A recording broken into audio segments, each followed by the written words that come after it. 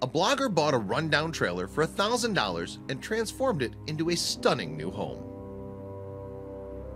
Of all the vacations a person can take in their lifetime, a road trip across America is perhaps one of the most iconic. Thousands of miles of highways stripe the country, giving you access to every city and town from behind the wheel of your vehicle. And if one's vision of road tripping comes with camping along the way, then there's no better way to do it than with a trailer in tow. Some are over-the-top extravagant with all the bells and whistles of home, while others provide the bare minimum to let you sleep comfortably and safety.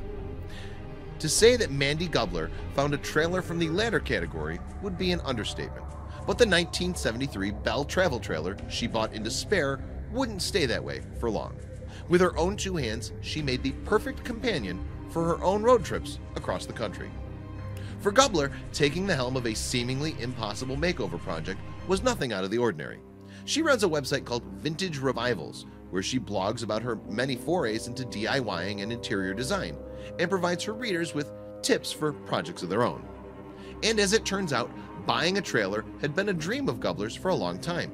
In a 2014 blog, just after finding the camper she would eventually renovate, she wrote, "For some reason or another, I just couldn't find one for the better part of 2 years."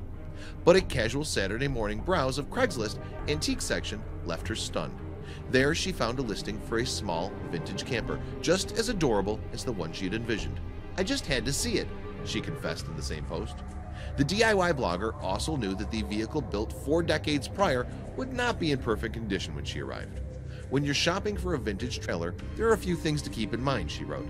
"They're all damaged, all of them." She expected there might be deterioration caused by water leakage or cracks in the exterior siding or frame. There could even be electrical issues or tires unfit for the road. Problems extending beyond the cosmetic could have been plentiful and could have stopped her from buying the trailer. And when she finally saw the trailer in person, she did indeed find it was imperfect.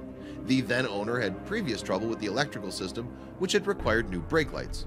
There was also merely a strip of aluminum tape holding the trailer's exterior siding together. Mom of 2 Gubler also noted that the trailer's interior was functional, though very teensy, as she put it. A small kitchen table dropped down to lay the base for a double bed, and despite the small proportions, 4 people could sleep inside when a further upper bunk was pulled out.